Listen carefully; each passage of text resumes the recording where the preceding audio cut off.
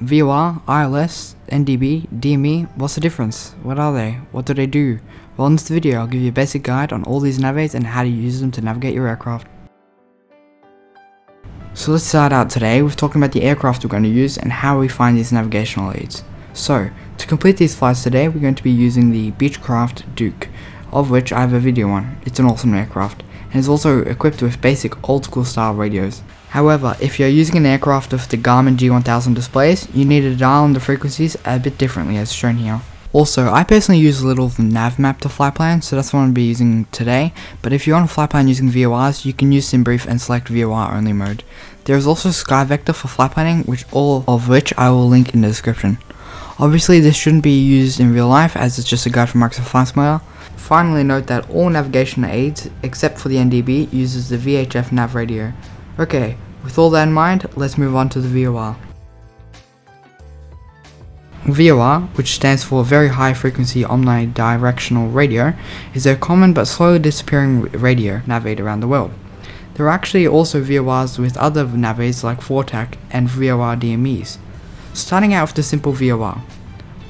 A VOR is a ground-based navigational aid that outputs two signals, a stationary signal and a directional signal, for all 360 degrees of the compass, omnidirectional, which allows the aircraft to dial frequency of the VOR and select an inbound or outbound course to fly inbound or outbound to the VOR. So, let's say if you want to fly northeast of this VOR, you tune in the frequency, which in this case is 115.60, you set your HSI to 45 degrees, so northeast, and then fly towards the CDI. And once the CDI starts moving towards you, turn to intercept it. If you have the CDI in the middle, you're flying on the outbound or inbound course. That's pretty much a very simplified basic explanation on how to use a VOR. They were first used in 1937 and have gained lots of attraction in America and Europe. However, they are getting phased out slowly in the favor of RNAV GPS waypoints. VOR, DME, and VORTACs use distance measuring equipment to be able to tell you on the DME receiver of your aircraft how far away the signal from the VOR is. Also note that the distance measuring equipment is sensitive to height, so it will tell you that you are your height away from the DME.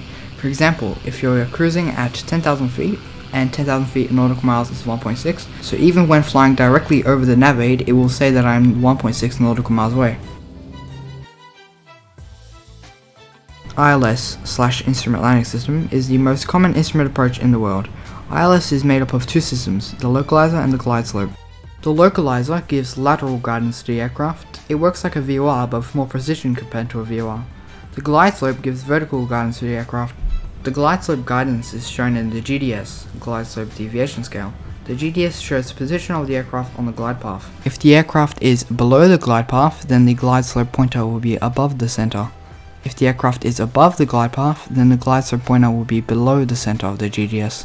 The further away the glide slope pointer is from the center of the GDS represents that the aircraft is further away from the glide path. Both the localizer and glide slope are combined to make an ILS. So, if you keep the CDI in the center, for most airports you will be lined up with the runway.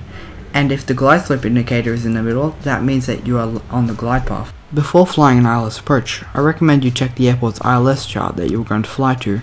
This is because some airports do not have the ILS lined up with their runway, and some have a steeper approach angle.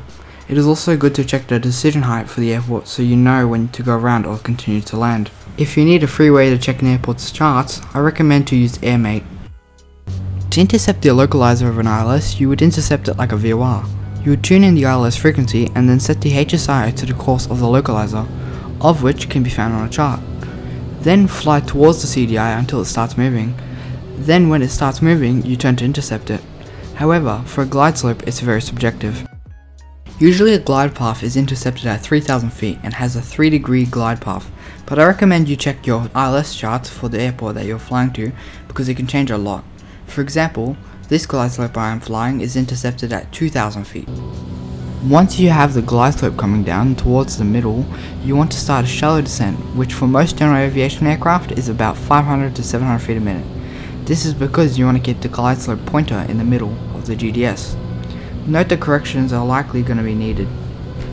If the glide slope pointer falls below the middle, then you are too high and you have to pitch down. And if the glide slope pointer is above the middle, then you are too low and need to add power to extend your glide. This all sounds really confusing, but it becomes intuitive when flying multiple ILSs, and this is why the best way to learn how to fly an ILS in the simulator is just to practice. Go out and have a try.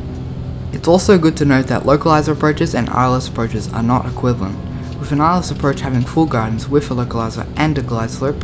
However, a localizer does not have vertical guidance from a glide slope. I'm going to quickly brief you on the NDB, non-directional beacon, because it's not a very widely used nav aid and is slowly being decommissioned. The NDB is a nav aid that can only be used if an aircraft has an ADF, automatic direction finder. The NDB is a very basic form of navigation, where a radio beacon sends out a signal in all directions, and then the ADF in an aircraft picks up the signal and points towards the NDB with an NDB needle. This allows the aircraft to fly directly to and from the beacon. However, NDBs can have disturbances such as static, which result in erroneous indications on the NDB needle. To use an NDB, you dial on the frequency of the NDB on the ADF panel in the cockpit, and then you fly towards where the arrow is pointing to go inbound into the NDB, or you fly opposite to where the arrow is pointing to go outbound of the NDB. Lastly, the DME, distance measuring equipment, is another simple form of navigation and is usually combined with other forms of navigational equipment like VORs to make VOR DMEs, NDBs and ILSs. However, standalone DMEs do actually exist, and as the name states, it measures the distance away from an aircraft and the DME station. I did explain this in the section where I talked about VORs, but basically distance measuring equipment is used to tell you on the DME receiver of your aircraft how far away the signal from the DME is. So, if I am 15 nautical miles away from the DME, it will show you that I am in fact 15 nautical miles away from the DME. Also note that distance measuring equipment is sensitive to height, so it will tell you that you are your height away from the DME. For example, if we are cruising at 10,000 feet, and 10,000 feet in nautical miles is 1.6, so even when flying directly over the DME, it will say that I am 1.6 nautical miles away.